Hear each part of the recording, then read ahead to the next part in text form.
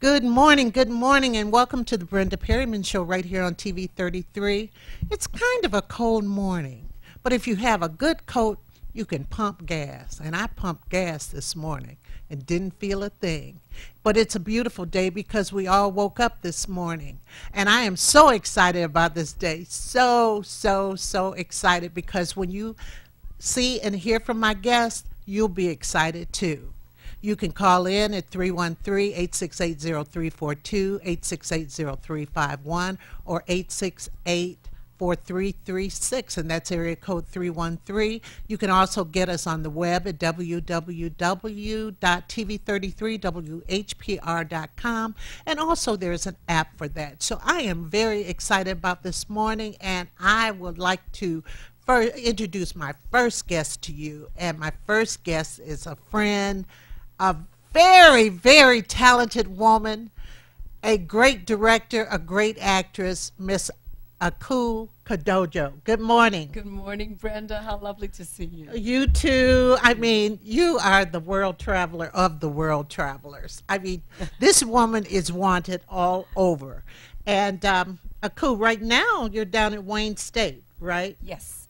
I'm guest directing this time at Wayne State. So guest directing. Yeah. I know. Well, let's go into a little bit of Aku's background. Now, a lot of people, she's very popular in this area, so a lot of people do know Aku. But you were born here, right? Yes. I was born in Detroit. To wonderful parents, Hilda and Donald Vest. Yes. Who are legends in the community. They are legends in their own right. Yes, I call them the teenagers now. Yeah. When we grow up, we can try to be like them. I know they have me beat already. But where'd you go to high school? Cass Tech. Of course, Cass. Of course, CT. And after Cass, what did you do? I went to New York University. and I spent 3.5 years there. And the day that I graduated, I opened in for colored girls who have considered suicide when the radio I know, and I was getting ready to tell the audience that if you didn't know, she was in the original production of For Colored Girls, right? Yes, that's correct. Who were some of the other actresses in that show? Well, on the Broadway company was Lori Carlos, Trezana Beverly. Oh gosh, now the memory joggles. I went to Australia. Let me just kind of go around. When I went to Australia, I went with Alfred Woodard, Lynn Whitfield, Mary Alice. Oh my goodness. Yes, Surratt Scott was in it. I worked with Robbie McCauley, who had been my teacher at NYU, and I was in it before her, and then she came on board. Oh wow. So it was just kind of like a who's who. For me, there were a number of actresses that I've been watching at NYU, and then all of a sudden I was on stage with them. Working with them. Yes. Yeah. So how did that feel? That was very exciting at the time because you see people that you really admire and their careers are where you want to be, and then one day you're actually standing on the stage with them. Al Scott, the director of For Colored Girls, had been my upperclassman. Ntozake Shange came to town with Paula Moss, and we were friends in dance class. And they said to me at that time, oh, you should come to San Francisco. But then the next year they'd come back to New York, and the rest is, as they say, history. Did you learn a lot? I learned, oh my goodness, it was just, coming directly from university and then into something of that scale. Woody King was one of the producers with Joe Papp. Really, Woody? Yes, so it was co-produced by Woody King and Joe Papp. Oh my. Yes. Joe Papp.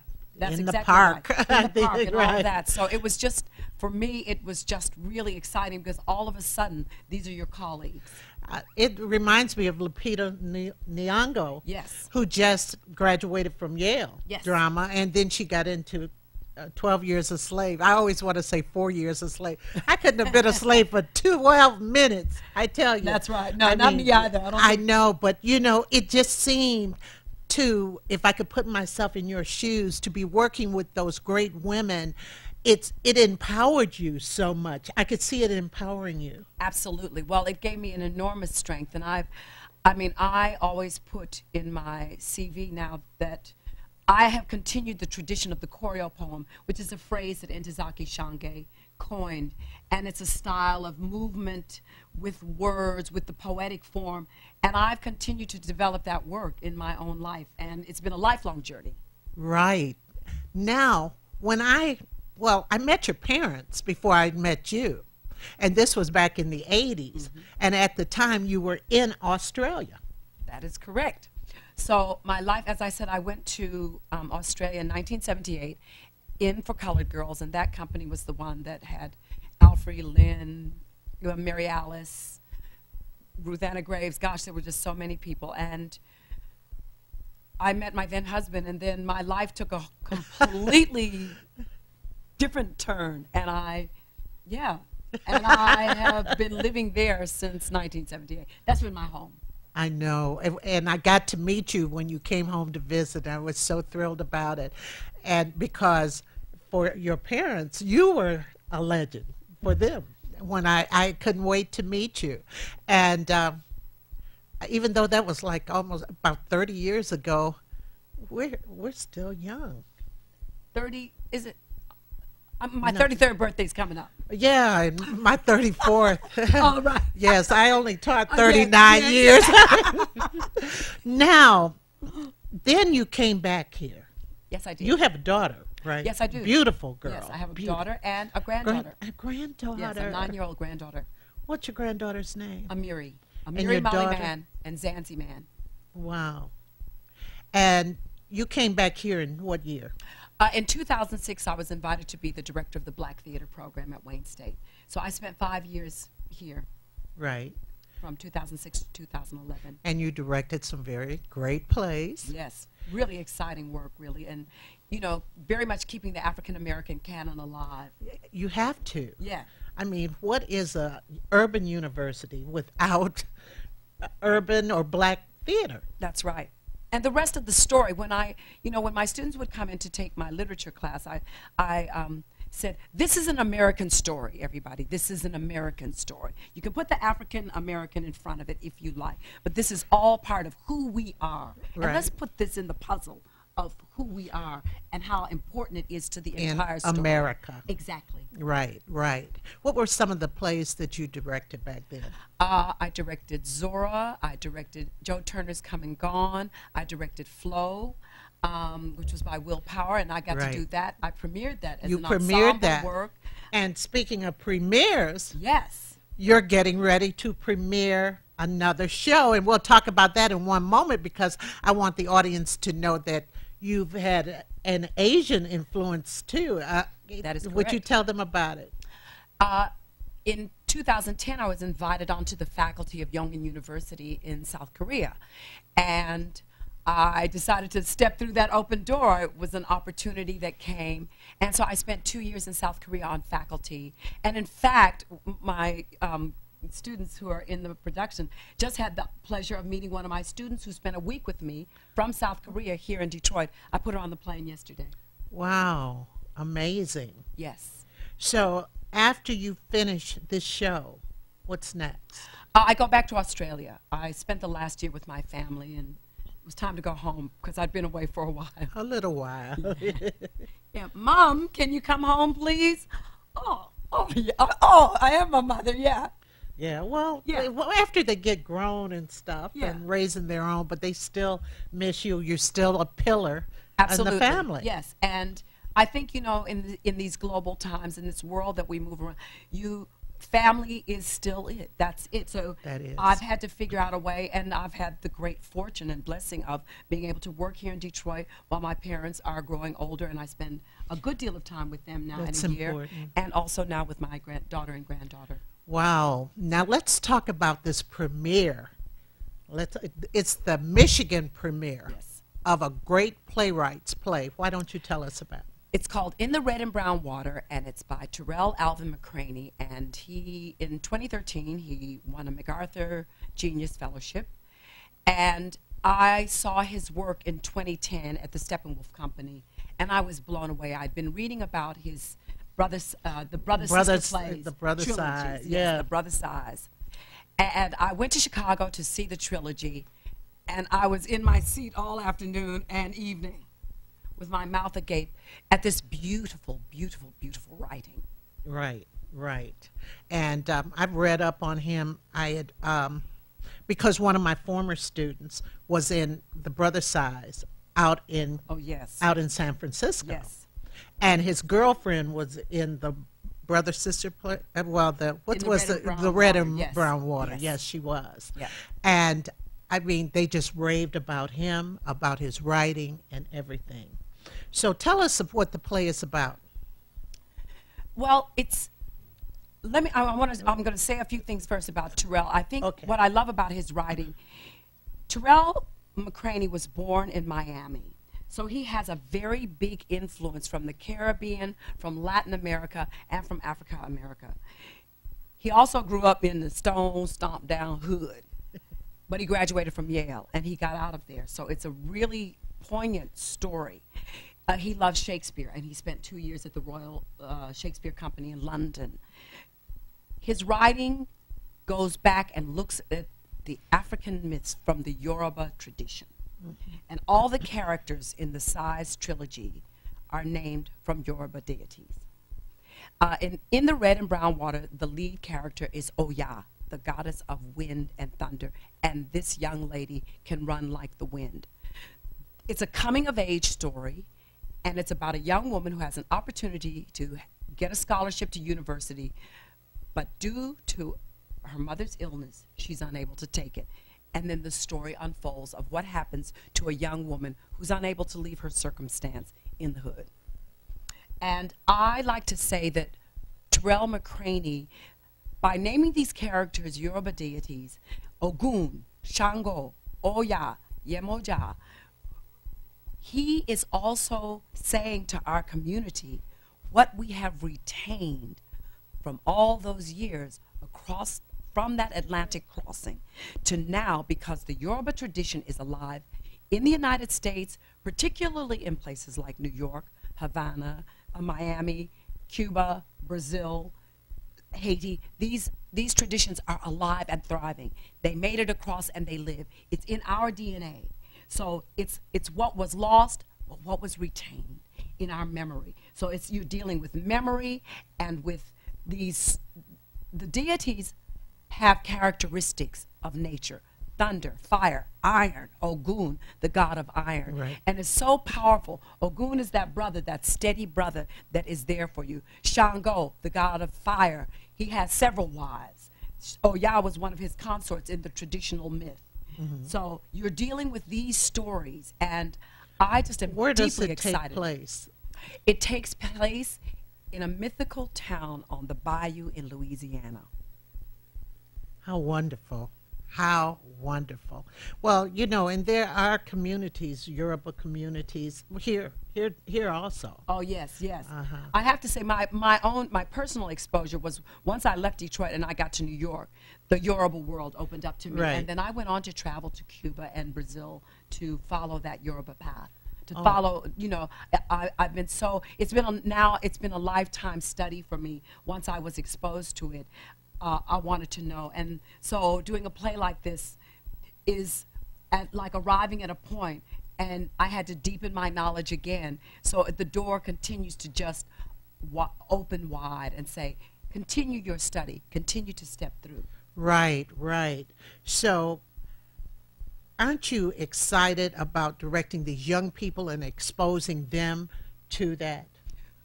We have had such a thrilling time of exposure. I mean, after the first day of reading and we started talking about what it was about, everybody, just light bulbs have gone off. And each day that we're in rehearsal, light bulbs go off all the time, for me as well. Right. Because everybody is doing their study. They're coming in. They're coming with their information. I come in with mine. We keep analyzing. It's just, that's what's been exciting about this work, is that we continue to analyze, go deeper, read more, find out more. Look at this, listen to this, be with this, see more. Well, have they discovered, or you discovered, some parallels between the Yoruba culture and the African American culture? So many parallels. Absolutely. There's so many there. It's in our DNA. Yes, it is. That's why, and I call it bone memory. It's our bone memory. We don't ever release this. Right. It's our bone memory. But they don't know it. The general public does not know this. No, no. Right. And we're all finding out. I mean, it's almost becomes very apparent, you know, who's the wind, who's the fire, who's the steady one, who's Ogun, who's the trickster, Elegba and Elegwa, Eshu. It becomes apparent in life. And what we find out is that our African ancestors, they studied nature, they lived with nature, we were closer to it, and that people's characteristics, we're like that. We're like the sun, we're like the moon, we're like the wind, the thunder, the lightning, the mountains. Exciting, exciting. And even more exciting, we have two of the actors here this morning, and we're going to interview them. What has it been like as far, well, you've told me, as far as the energy is concerned? It's high energy all the time. High energy all the time, and kudos to my colleague Michael Barnes, who cast the show for me while, you know, because I had to fly in to direct it. But I have a really exciting cast, and they are on top. They're on How top. many are in the cast? There are 10 of us. Now, when does the show open? The show opens on February 7th, and it runs for 2 weekends, Friday, Saturday, and Sunday at 2, and then the following week, Thursday, Friday, Saturday, Sunday at 2, and 8 p.m. on all I the was going to evenings. say, it had to be more than 2. I knew it was some evening shows. Yes, 8 p.m. on Friday and Saturday, Thursday, Friday, Saturday, and 2 p.m. on Sunday afternoon. Okay, and it's at the Bonstell Theater. Wayne State University Bonstell Theater On Woodward. at MAC. And, of course, that's a wonderful theater. And with the size of it, it's still intimate. It's still intimate. And I love that theater. I got an opportunity to work in it a couple of times. And I just think it's a wonderful theater. It's a wonderful venue. And I can't wait to see the set dressing. Yes. Oh, yeah. We're excited, and it's looking really good. And the style I've chosen to direct it in is utilizing magic realism. Yes, because you're dealing with deities. Yes. And you're dealing with a mythic story of mythic proportions in real life. So I've gone back, and I've flowed back and forth with a kind of magic realist style. Have the actors had to affect any kind of accent? Only one. I really push for clarity of text. I want my audience to walk away and really understand Right. I understand the that. poetry of the words. It's just wonderful. Well, we will take a quick break, and we'll be right back with two of the actors from the Red and Brown Water. Good morning, and welcome again to the Brenda Perryman Show right here on TV 33 WHPR. I don't know which camera I'm on. That's why I'm going every which way. But I am excited this morning because I have two wonderful actors with us. Let's introduce them right now. We have James Jordan. Good morning, James. Good morning, Ms. Perryman. How are you? He sounds just like he did in high school. And we have Dante Jones. Hi there, Miss Perryman. How are you? I'm well. Oh, James, first and foremost, let me tell the audience that James was my student while I was still teaching in high school, and he went on to Wayne State University to still work on his dreams and cultivate his dreams as an actor. And I was so proud to see you in that play in the fall. I'm just so excited about that. And then Dante, tell me where you're from. I'm from Detroit. I'm born and raised. I went to Communication and Media Arts High School. Did you? Yeah, DPS. So. Yeah, great school. Great school. And James, I've talked for you. Say something. Say, what has it been like at Wayne State? Oh, at Wayne State, it's been amazing. I've had a great experience. Professors are awesome. The directors I've worked with are amazing, and I've had a wonderful experience. Yeah. Let's pull up to the. So you've been studying acting, Yes, I have. I've been studying acting since freshman year. and this is your 4th year, right? Yes, this is my 4th year. Because it'll be my 4th year out in retirement, and this is just so ironic and so funny for me. And James was in the last play that I directed at Southfield High, which was The Day the Music Died.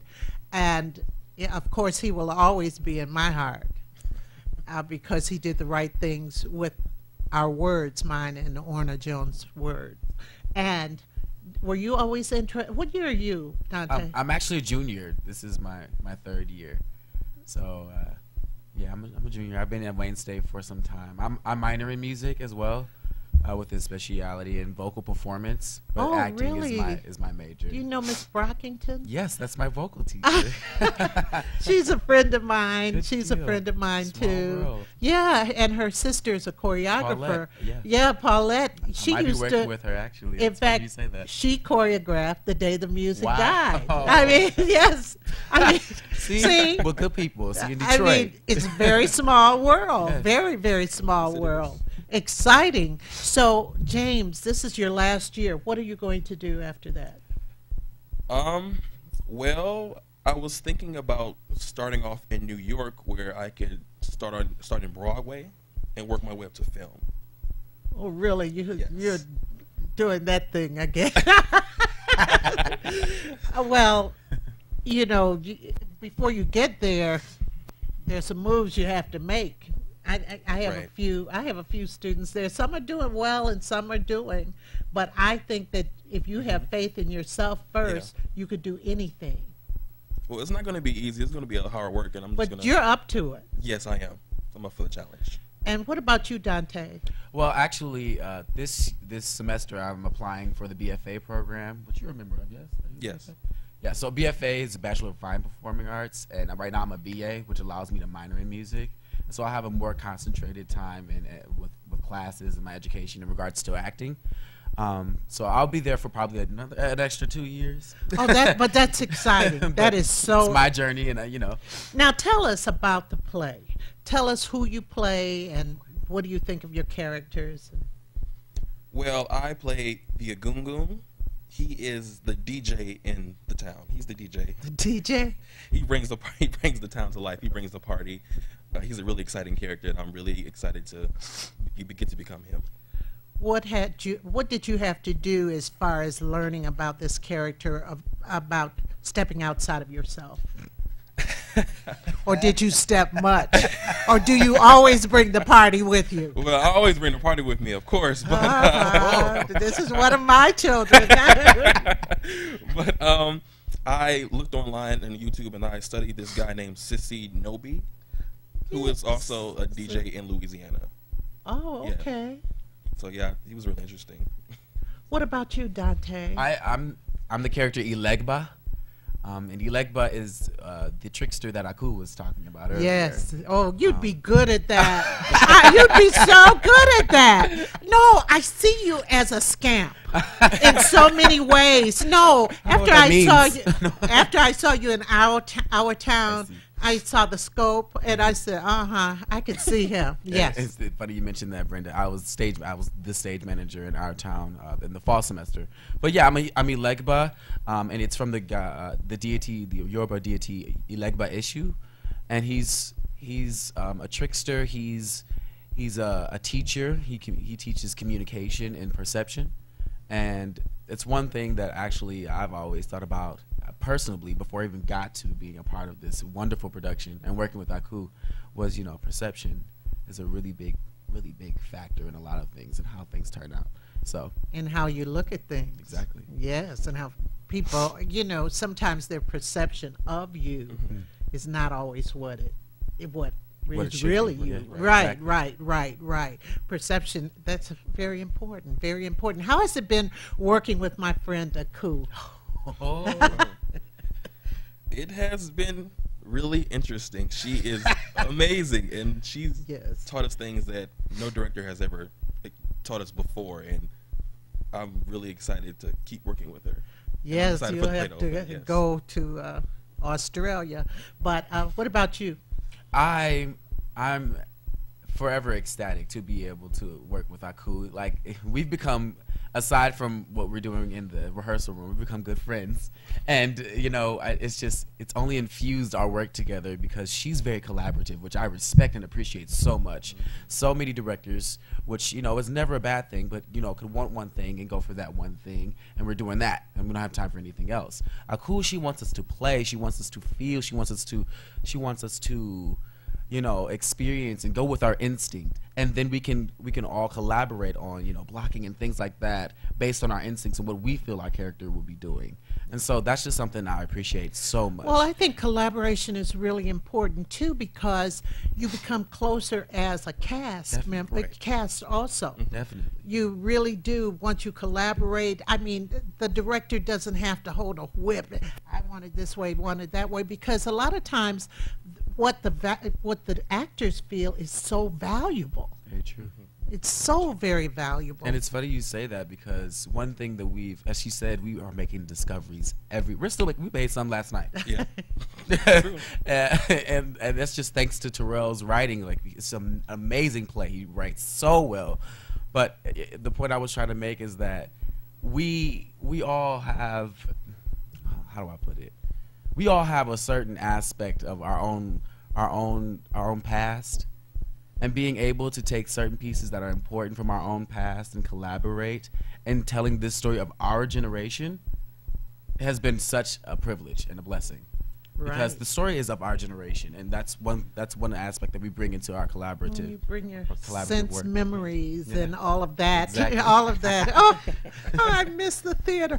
Anyway, guys, break a leg two weeks from now. Yeah, thank you. And I know you will discover more within the next 2 weeks, and I'm so excited for you. I'm going to definitely try to make it down there, because I'd love to see you performing. James was in Our Town too, and he played several characters. I was proud of that. Yeah, thank you. And so everybody, February 7th, the Bonsdale Theater. Performances on Friday and Saturday and Thursday, I think at 8 o'clock, right? And then for those 2 weekends, and then on Sundays at 2 p.m., right? Yes. I got it down packed. And you could buy your tickets early. You could buy group sales and everything. Just call the Bonsdale, Wayne State University. So, gentlemen, thanks a million for showing up this morning. I miss Thank you for having us. Oh, Thank James, you so much for having us. it's so great. This is like full circle moment. We'll be back in just a moment with our special guest, Tori from General Motors.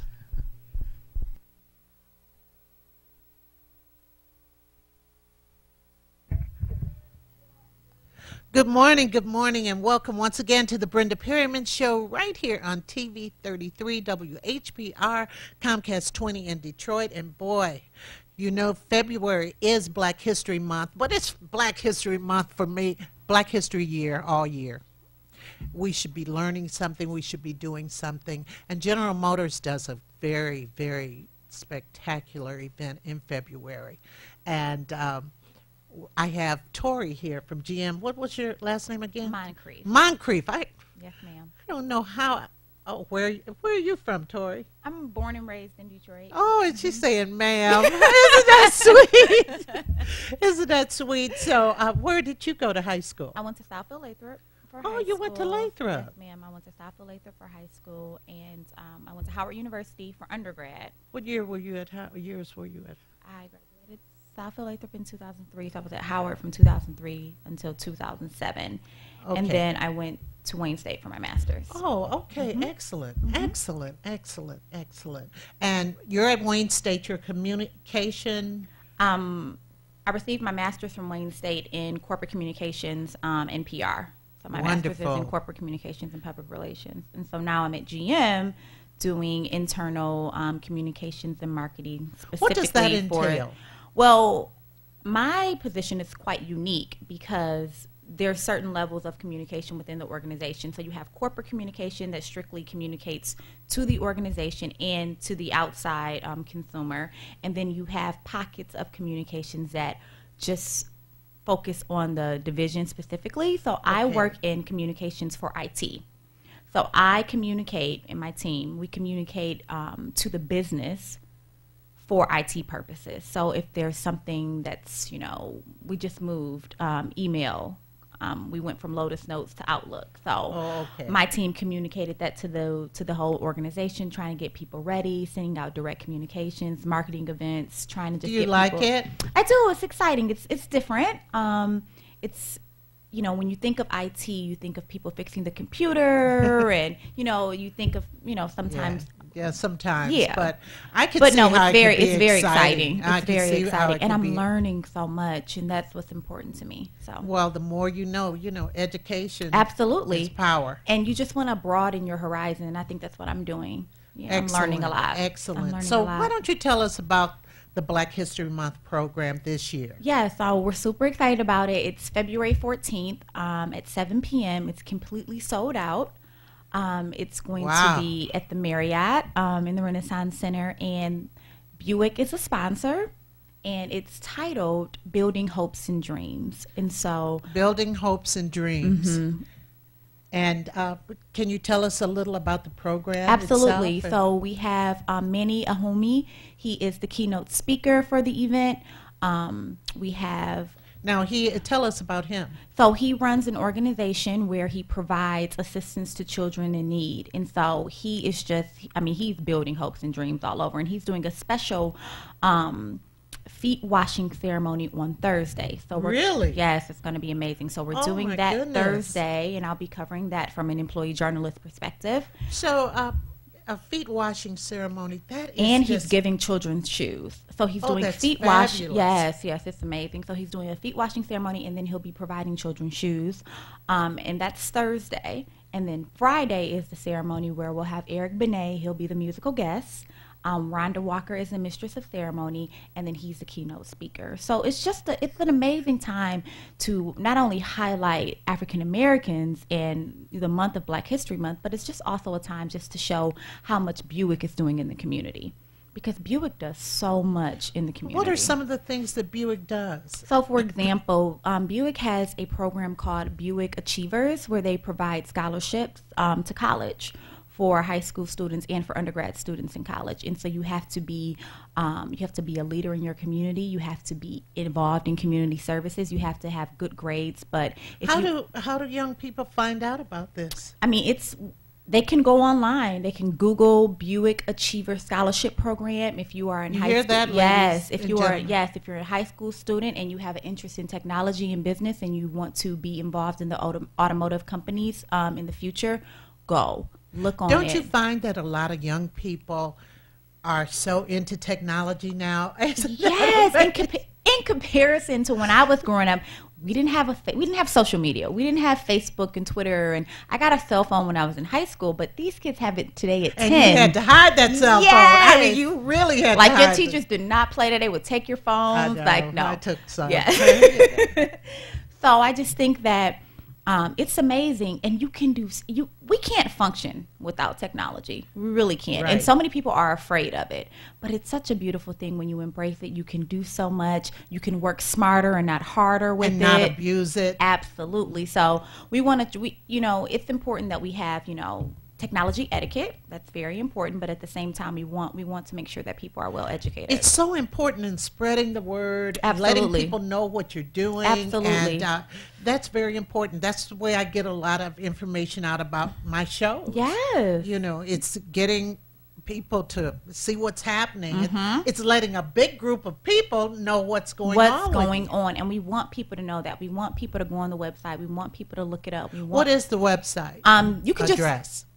It's BuickAchievers.org, but you can Google it. You can Google Buick Achievers, and it will just pop right up, and you'll see it. Yep, it's a scholarship program, and it can tell you. You can look at past people who have received the scholarships and what they're doing and how it helped them. You can go on and see the qualifications about what you need to do in order to apply. The deadline, I believe, is coming up in February, so you need to go on ASAP. Yes. And find out what you need to do. Because it's nothing like getting help going to Absolutely. college. And it's so, they've awarded over millions of dollars.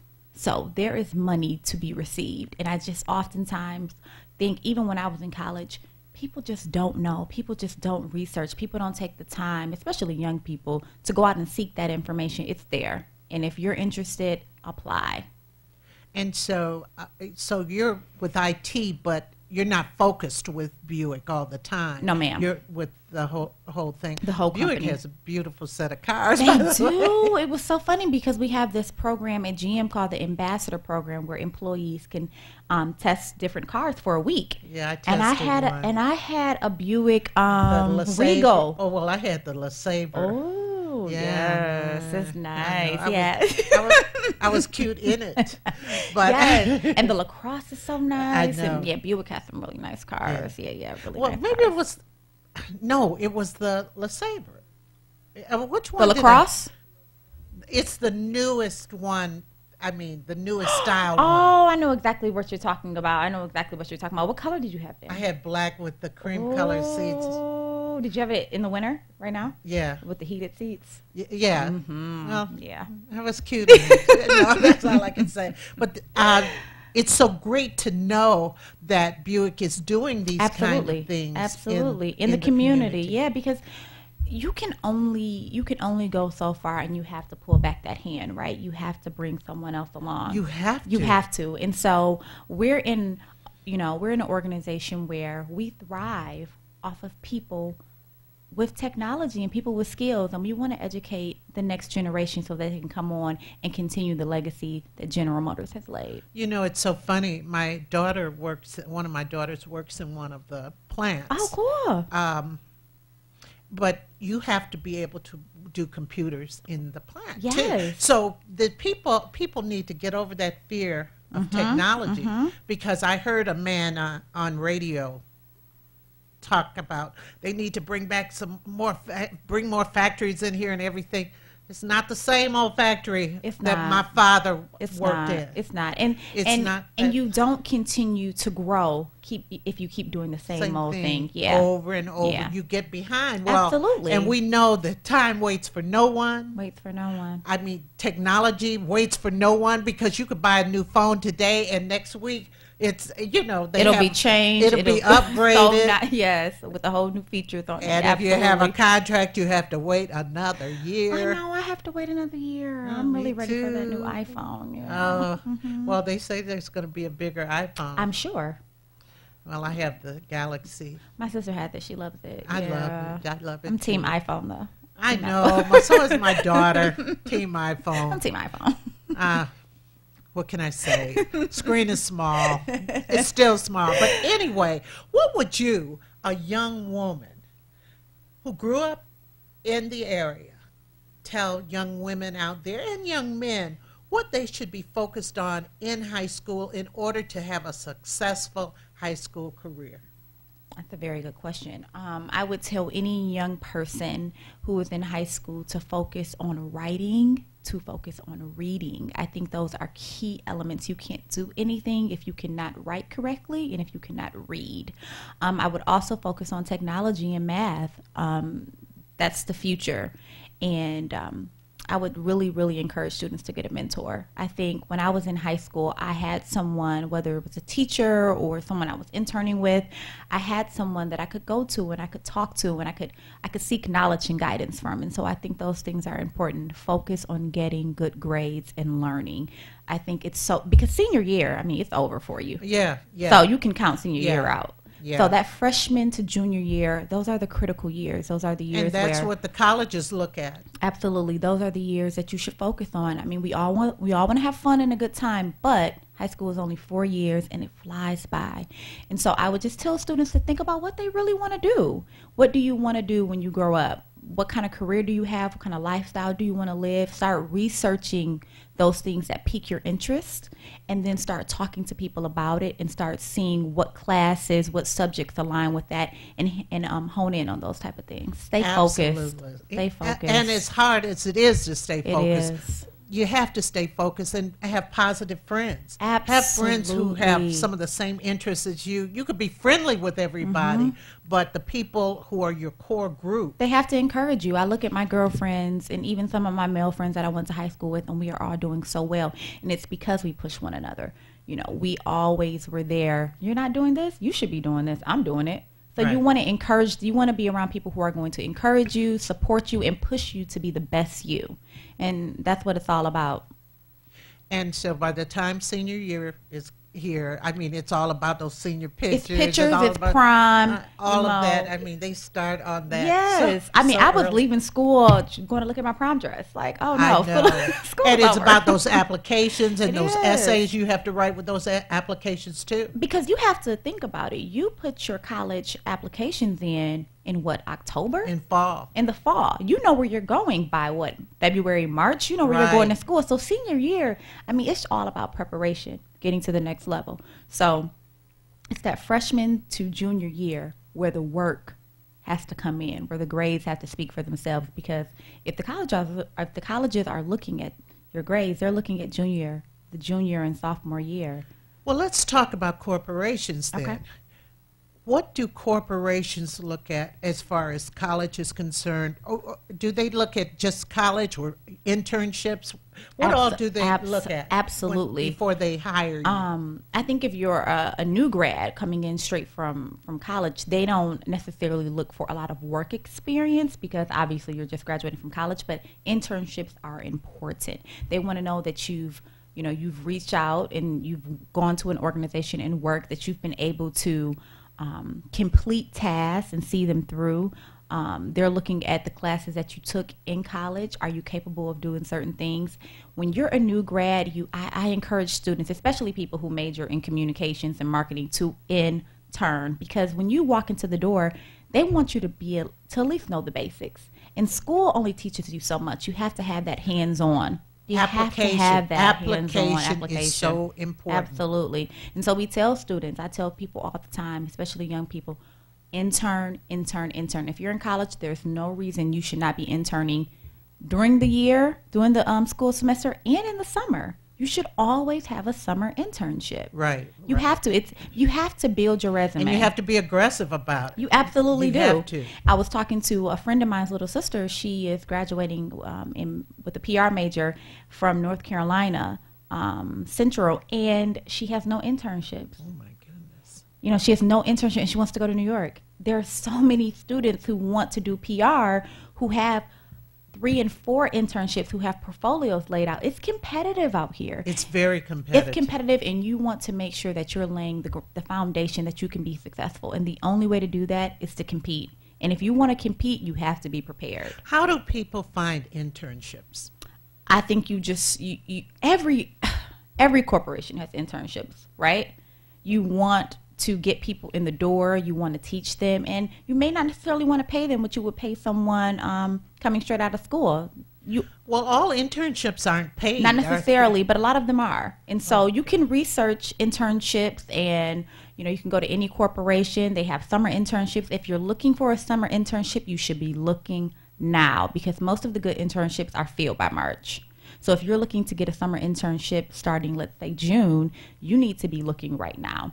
I interned at Channel 4 when I was in college. I interned at WGLB. I interned at PR firms. You have to find out what it is that you're interested in.